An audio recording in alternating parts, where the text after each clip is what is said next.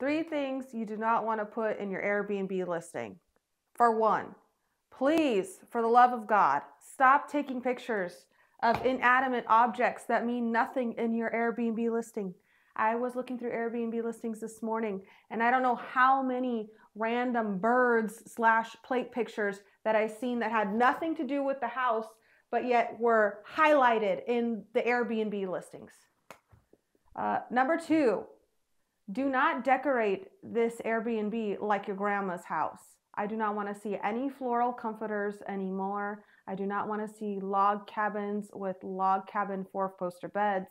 This is a place where somebody is either supposed to be relaxing because they are a traveling corporate person, or they're vacationing and they need to look at cute things. And these Airbnbs are terribly decorated, and I am astonished by what I've seen. And number 3, please get professional photos.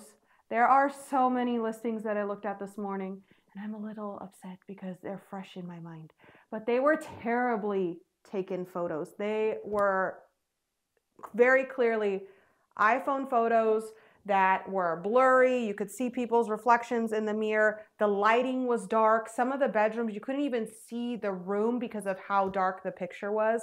And this is not going to get you anywhere fast. It's not going to get your clients to sign and click on the buy now to go and vacation at your place if they can't see the color of the doorknob because it's so dark in the picture.